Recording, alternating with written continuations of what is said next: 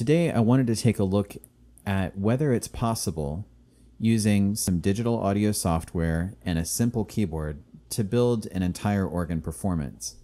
Early in the pandemic, I had the experience of needing to record just a couple organ parts, and I wasn't anywhere near a full-size organ. And it could be that for some of you out there, you only have one keyboard and just wanted to be able to make an organ piece work inside of a recording or inside of a project you were building that had other elements like strings and brass, whatever. So I wanted to just sort of walk through how you would go about doing that. And I will say that as I was new to Hauptwerk and new to kind of this whole process, I really didn't know how to go about it and wasn't able to get that answer very readily. So hopefully this will be helpful to you. So this will be a video with a lot more details. And I'm assuming some knowledge of Hauptwerk, but if you have questions or if you would like me to go into more detail later, I'll be more than happy to do that. And again, I'm just putting this out here just because this is something that I struggled with finding an answer to. And so hopefully this will be helpful to someone. So in order to prepare Hauptwerk to receive information from another program, your first step is going to be to go to General Settings and go to Audio Device and Channels. Select that. And then one of your options will be the Hauptwerk AU VST link. So select that. And that's going to enable Hauptwerk to be able to send information back and forth from one of the digital audio workstations, or just for the sake of shortness, I'm just going to say DAW in the future. So there's left and right is your output, and that'll work fine. So now, in order to make each keyboard receive its own information, and that was one of the things I was struggling with, you're going to need to go into Organ Settings and Keyboards. So on my MIDI organ, the bottom keyboard is actually MIDI 4, and then the middle one is MIDI 1, top one is MIDI 2, the pedals are MIDI 3.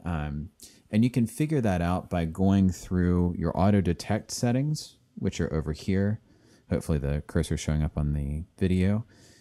And then if you pay attention down below, you'll see that the MIDI channel is in fact 4. So the software will identify where the MIDI information is coming from, and you'll need to mimic that in the software that you're using in order for everything to go to the right place. So if I were playing the organ that I've got here, I would be using the MIDI link, but for the purposes of making this work with a DAW, we're going to use, again, the Hauptwerk AU VST link, and I've already set that up here, but here we go. So here it is with the primary manual is 1, and then there's 2. You have an option with Rotterdam, Lawrence Kirk, where you can either treat those other 2 manuals as floating divisions that you couple, or you can actually sort of pile them all onto the top manual, or I mean, you're really kind of free to set it up however you want to. For this, we're just treating this as a 3 manual instrument, and then the pedal is channel 3. So once that's all set up, you're good to go. And then we're going to select a basic registration here. So we're going to treat this first keyboard as the accompaniment with just an 8-foot flute. The pedal is going to have a 16-foot flute, and we're going to couple the first manual onto it just to give it a little clarity. And then on this keyboard, we'll turn on the tremulant and use sort of a gap registration here. So that's all you need to do to get Hauptwerk prepared. Now we're going to go over to Reaper. So inside of Reaper, I've opened up a brand new project. And if you go to Track, you're going to first select Insert Virtual Instrument on New Track. And to find Hauptwerk quickly, you can just start typing. And then I found that the AU link works just fine, so we'll use that. I'm not going to select the additional routing confirmation for a number of reasons, but again, just for simplicity's sake, we're just going to use the 1 channel here. So, and then that should be sufficient. And you'll see that now this has appeared. I find it easiest to visualize everything in the mixer view. So that's from a Mac, Command M, but you can see over here, here is view, and then mixer is right up towards the top. So we're going to point all of the MIDI channels towards this first channel. And all that means is that you're going to play the notes in and then give them the identity of the corresponding keyboard that you would like to use. So if we have an accompaniment that's on the first manual, all those notes need to be MIDI channel 4. And the thing that's really great about Reaper is that you can point them all towards that first channel, and it'll receive it as an input. You can't use that MIDI AU link on multiple channels. It would be really easy if that were the case, but you can't, because if you do, then you start to get a glitchy digital sound, so it doesn't work. So anyhow, so we're going to create a new track. And now this track, if I was playing it in with my MIDI organ, I would need to make sure that I go MIDI 1, 2, 3, or 4 in order to make that work. If I'm playing it in with a keyboard, then it really doesn't matter what MIDI channel I select, because once I've played the part in, I'm going to have to reassign that MIDI information. In order to make each MIDI channel work later, all I have to do is play in the part, and then once I've played the part, I have to reassign those notes to whatever manual I want them to go on. So I can play in the whole accompaniment track, and then once I'm done, I just select everything and select MIDI 4, and I'll show you how to do that in a second. So all I have to do is create the number of tracks that correspond to the number of keyboards that I want. Going back to the track view, all you have to do is duplicate the track,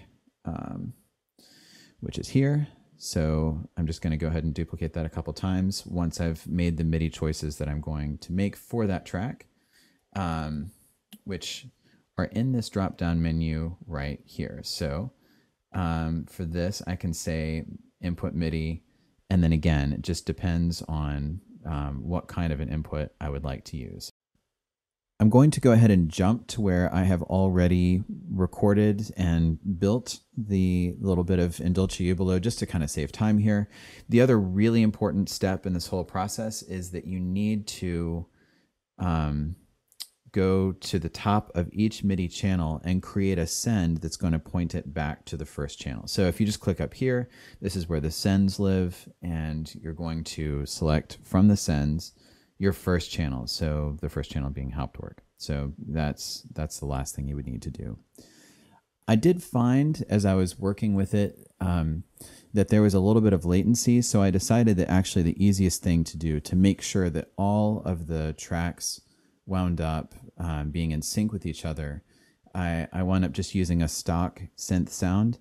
This VST called Re-Synth, with just the generic sound that it gives you, worked just fine. So I used that. So I played each part individually, and then so that sounds like this.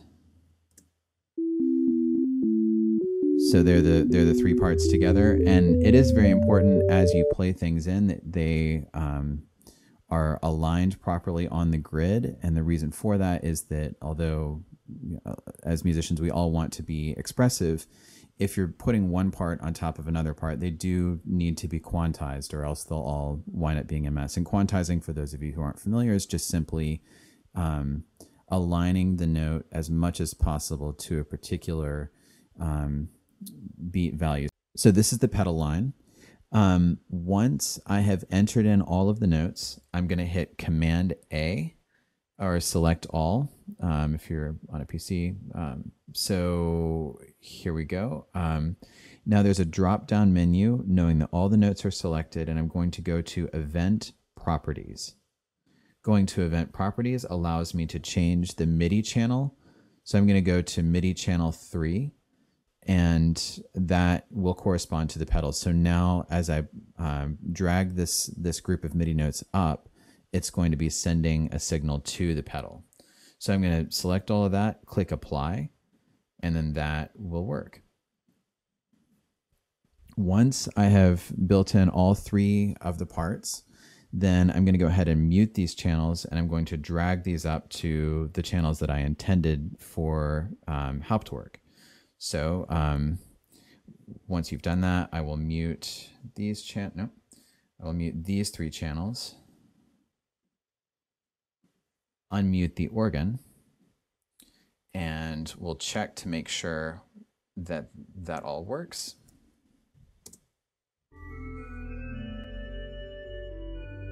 And you can hear now that the organ is being triggered. If we go over to Hauptwerk and go to the console, you can see that the organ is in fact playing, and it works.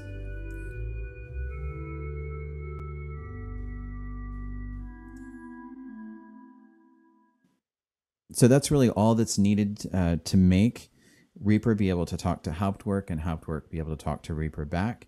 So I hope that helps you. And if you have any additional questions, please let me know in the comments down below. Please, if you haven't already, please take a second to subscribe because it does help. And thank you for watching. Hope you're doing well.